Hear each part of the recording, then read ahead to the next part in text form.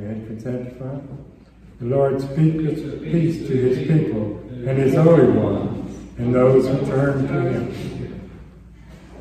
In the name of the Father, and of the Son, and of the Holy Spirit. Amen. The grace of our Lord Jesus Christ, the love of God, the communion of the Holy Spirit be with you all. And with your spirit. Brothers and sisters, let us acknowledge our sins and so prepare ourselves to celebrate the sacred mysteries.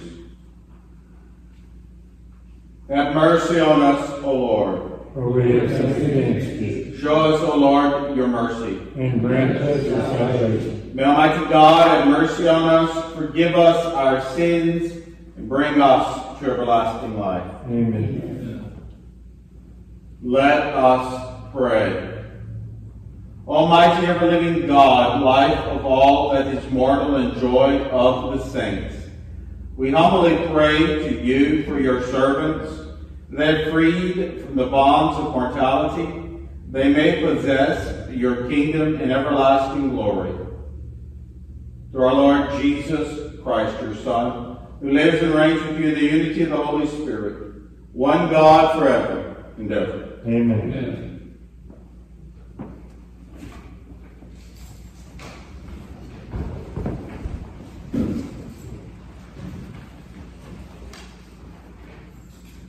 A reading from the book of Revelation. John said, an angel showed me the river of life-giving water, sparkling like crystal, flowing from the throne of God and of the Lamb down the middle of the street. On either side of the river grew the trees of life, that produces fruit 12 times a year, once each month. The leaves of the trees serve as medicine for the nations. Nothing accursed will be found anymore. The throne of God and of the Lamb will be in it, and his servants will worship him. They will look upon his face, and his name shall be on their foreheads. Night will be no more, nor will they need light from lamp or sun, for the Lord God shall give them light, and they shall reign forever and ever. And he said to me, these words are trustworthy and true. And the Lord, the God of prophetic spirits, sent his angel to show his servants what must happen soon. Behold, I am coming soon. Blessed is the one who keeps the prophetic message of this book. The word of the Lord. Thanks be to God.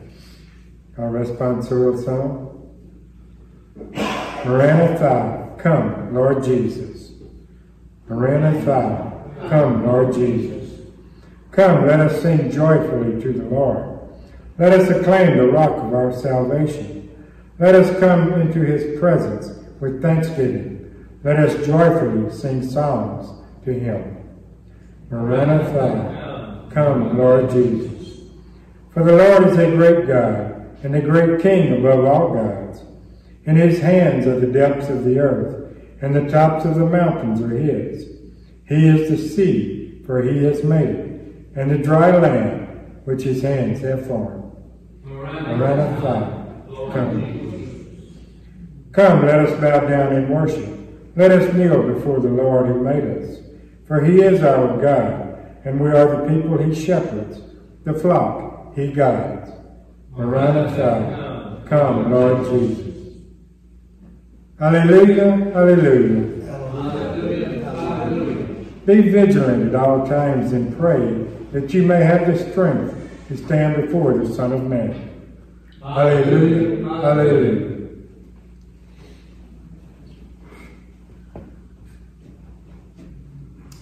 The Lord be with you. And with your spirit. A reading from the Holy Gospel according to Luke. Glory to you, O Lord. Jesus said to his disciples, beware that your heart does not become drowsy from carousing and drunkenness and the anxieties of daily life, and that day catch you by surprise like a trap. For that day will assault everyone who lives on the face of the earth. Be vigilant at all times, and pray that you have the strength to escape the tribulations that are imminent, and to stand before the Son of Man. The Gospel of the Lord. Praise to you, Lord Jesus Christ.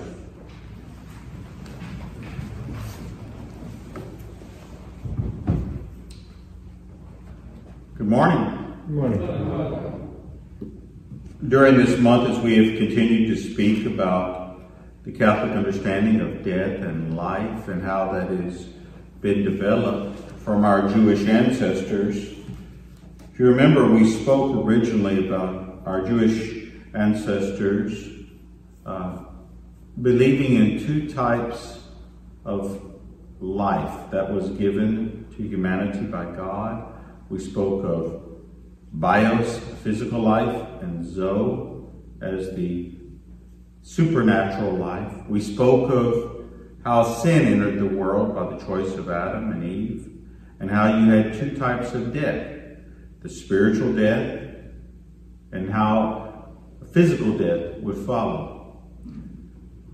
We spoke about the Jewish people and their treatment of the bodies of the dead, how they wanted to feel that connection to the community, so they would always honor the dead. Now, when Jesus, we're moving into the New Testament, when Jesus was born, he was born into a society where that understanding had become ambiguous.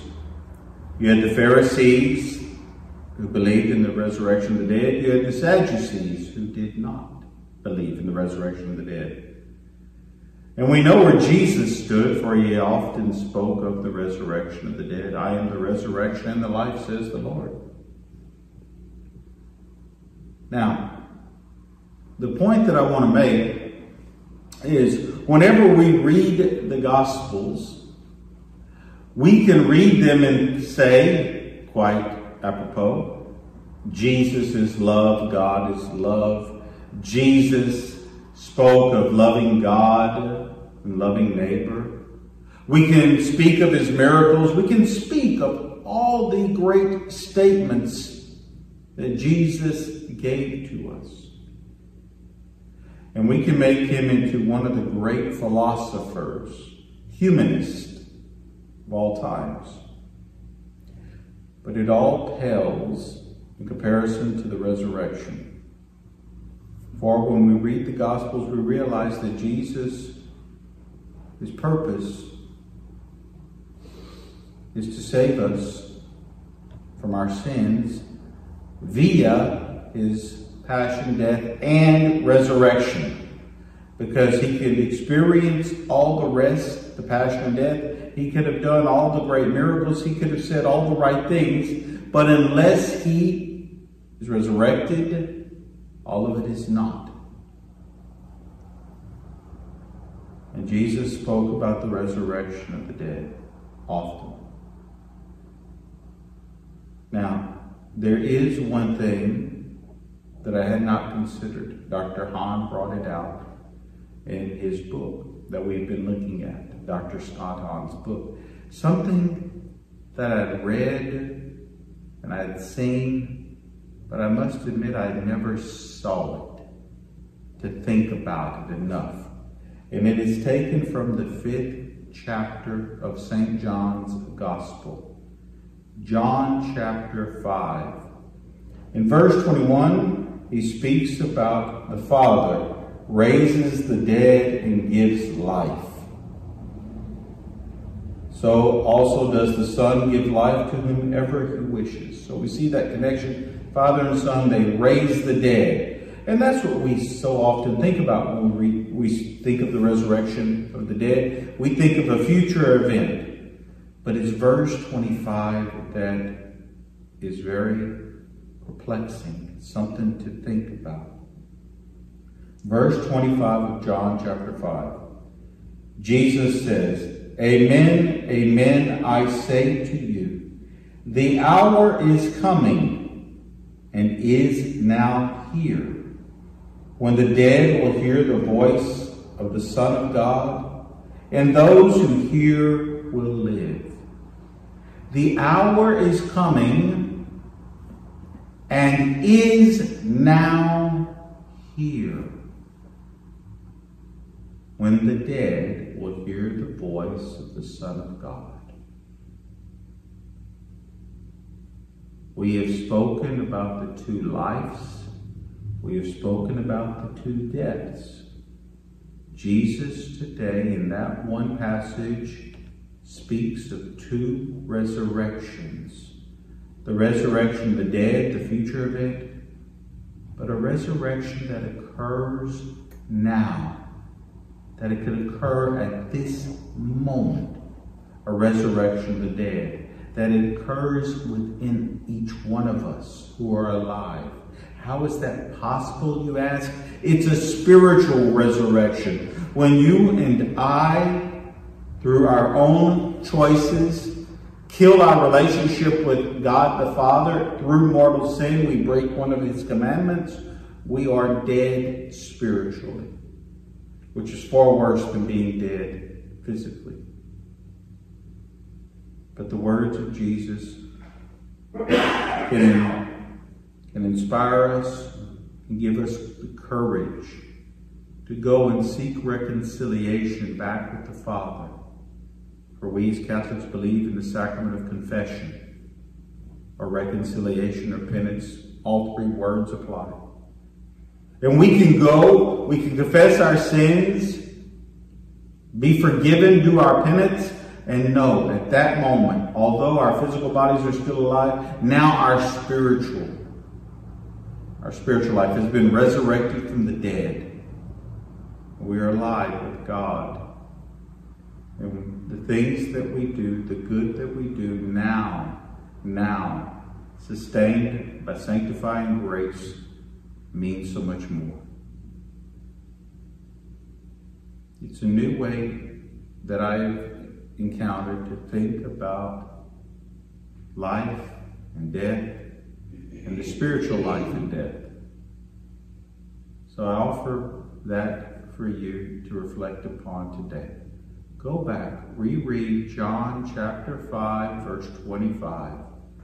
Think about the resurrection, the dead that occurs right now. Your spiritual life. And if I need to be resurrected through confession, let us ask God, let us ask the angels and saints to give us the strength and the courage to inspire us to take that step to go, to be reconciled, to be resurrected, to be spiritually alive again. Now, mighty God be with you. May he bless you, the Father, the Son, and the Holy Spirit. Amen. Coming together as one family in faith, let us offer to God our prayers and our needs. We pray for our Holy Father, for our Archbishop, for all priests, religious brothers, sisters, permanent deacons, and seminarians. We pray to the Lord. Lord, hear our prayer. We pray for those who are sick or suffering in any way this day, and those who care for them. We pray to the Lord. Lord, hear our prayer. We pray for our country during this time of uncertainty. We pray to the Lord. Lord, hear our prayer. We pray for the needs of our brothers and sisters who will watch this Mass on video, and for the needs of you here present in our church this morning. We pray to the Lord. Lord, hear our prayer. And finally, we pray for the holy souls in purgatory as they continue to be purged of any type of selfishness and sinfulness. This Mass will be offered for them. We pray for them as they pray for us. We pray to the Lord. Lord, hear our prayer. Offering all our prayers to the Father, let us conclude with a prayer of praise in honor of the Blessed Trinity. Glory be to the Father, and to the Son, and to the Holy Spirit, as it was in the beginning, is now, and ever shall be, world without end. Amen.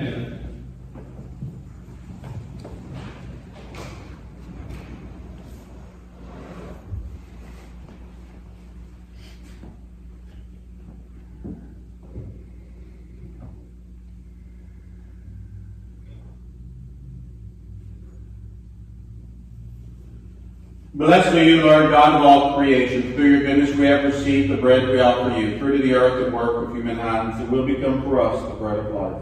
Blessed be God forever.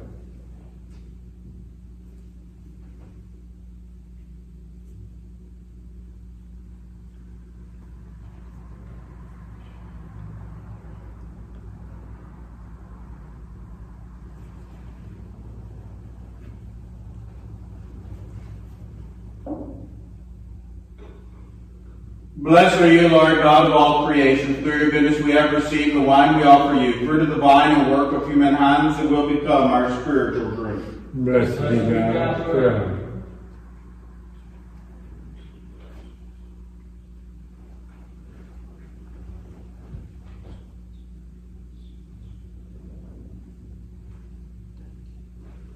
Pray, brothers and sisters, that my sacrifice and yours may be acceptable to God, the Almighty Father. May the Lord accept the sacrifice at your hands, for the praise and glory of his name, for all the good and good of all his holy church. Receive, O Lord, in your kindness the sacrificial offerings we make for your departed servants and for all who sleep in Christ, that set free from the bonds of death by this singular sacrifice, they may merit eternal life through Christ our Lord. Amen. The Lord be with you. And with your spirit. Lift up your hearts. We lift him up to the Lord. Let us give thanks to the Lord our God. It is right and just. It is truly right and just, our duty and our salvation, always and everywhere to give you thanks. Lord, Holy Father, Almighty and eternal God, through Christ our Lord. For he is the salvation of the world, the life of the human race, the resurrection of the dead. Through him the host of angels adores your majesty and rejoices in your presence forever. May our voices, we pray, join with theirs in one chorus of exalted praise as we acclaim. Holy, holy, holy Lord, God of hosts, heaven and earth are full of your glory. Hosanna in the highest. Blessed is he who comes in the name of the Lord. Hosanna in the highest. You are indeed holy, O Lord, the fount of all holiness. Make holy, therefore, these gifts, we pray, by sending down your Spirit upon them like the dewfall, so that they may become for us the body and blood of our Lord Jesus Christ. At the time he was betrayed, he took willingly into his passion.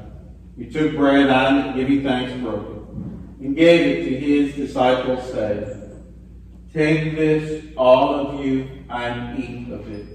For this is my body, which will be given up for you.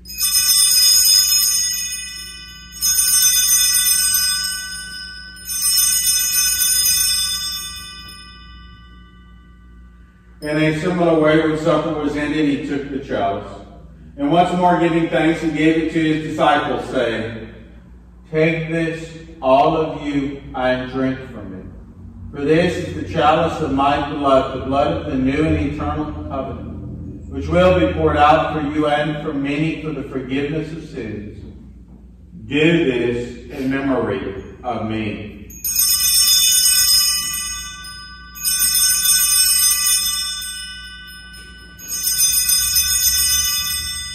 The mystery of faith. When we eat this bread and drink this cup, we proclaim the death of the Lord until he comes again. Therefore, as we celebrate the memorial of his death and resurrection, we offer you, Lord, the bread of life and the chalice of salvation, giving thanks that you have held us worthy to be in your presence and minister to you. Humbly we pray that partaking of the body and blood of Christ, we may be gathered into one by the Holy Spirit. Remember, Lord, your church spread throughout the world and bring her to the fullness of charity, together with Francis, our Pope, and Thomas, our Bishop, and all the clergy. Remember also our brothers and sisters who have fallen asleep in the hope of the resurrection, and all who have died in your mercy. Welcome them into the light of your face. Have mercy on us all, we pray, that with the Blessed Virgin Mary, Mother of God, with blessed Joseph, her spouse, with the blessed apostles, and all the saints who have pleased you throughout the ages, we may merit to be co-heirs to eternal life, and may praise and glorify you through your Son, Jesus Christ.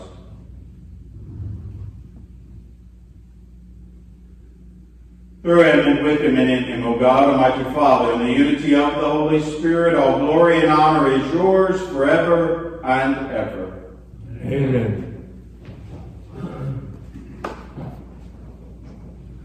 At the Savior's command, informed by divine teaching, we dare to say, Our Father, who art in heaven, hallowed be thy name. Thy kingdom come, thy will be done, on earth as it is in heaven. Give us this day our daily bread, and forgive us our trespasses, as we forgive those who trespass against us. And lead us not into temptation, but deliver us from evil. Deliver us, Lord, we pray, from every evil. Graciously grant peace in our days, that by the help of your mercy we may be always free from sin and safe from all distress. So we await the blessed hope and the coming of our Savior, Jesus Christ. For the kingdom, the power, and the glory are yours, now and forever. Lord Jesus Christ, who said to your apostles, peace I leave you, my peace I give you. Look not on our sins, but on the faith of your church. And graciously grant your peace and unity in accordance with your will, who live and reign forever and ever. Amen. Peace of the Lord be with you always. And with your spirit. Lamb of God, You take away the sins of the world. Have mercy on us. Lamb of God, You take away the sins of the world. Have mercy on us. Lamb of God, You take away the sins of the world. Grant us peace.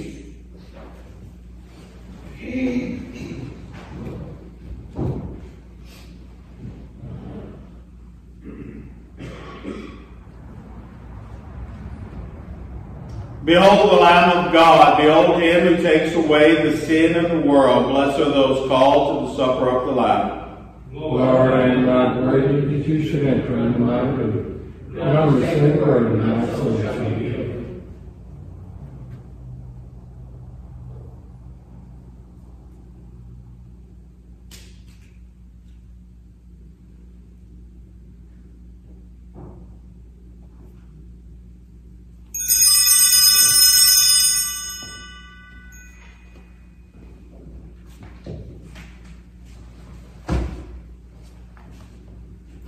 Our communion at the time. Oh, praise the Lord, all ye nations, for his merciful love towards us is great.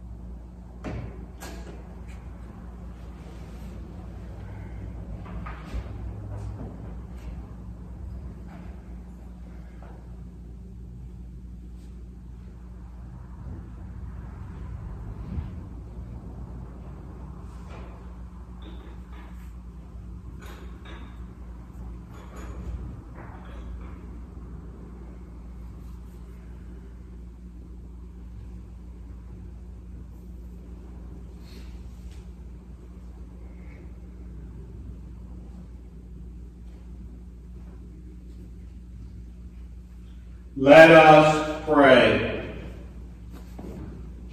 As we participate in the divine mysteries, we pray, Almighty God, that they may advance our salvation and bring pardon to the souls of your servants, for whom we implore your mercy, through Christ our Lord. Amen. The Lord be with you. And with your spirit. May Almighty God bless you, the Father, and the Son, and the Holy Spirit. Amen. The Mass is ended. Go in peace. Thanks be to God. Prayer to St. Michael for our families. Holy Michael, our archangel, defend us in battle. Be our protection against the wickedness and snares of the devil. May God rebuke him, we humbly pray. And to you, O Prince of the heavenly host, by the divine power, thrust into hell Satan and all the other evil spirits who wander through the world seeking for human souls. Amen. The divine grace and protection against storms, hurricanes, and other disasters. Blessed be God. Blessed be his holy name. Blessed be Jesus Christ, who died and to man. Blessed be the name of Jesus. Blessed be his most sacred heart. Blessed be his precious blood. Blessed be Jesus, the most holy sacrament of God. Blessed be the Holy Spirit and Son. Blessed be the great Mother of God, Mary most holy. Blessed be our holy Immaculate Conception. Blessed be our holy Assumption. Blessed be the name of Mary, Virgin Mother. Blessed be Saint Joseph, the Most Sacred House. Blessed be God and his angels and his saints.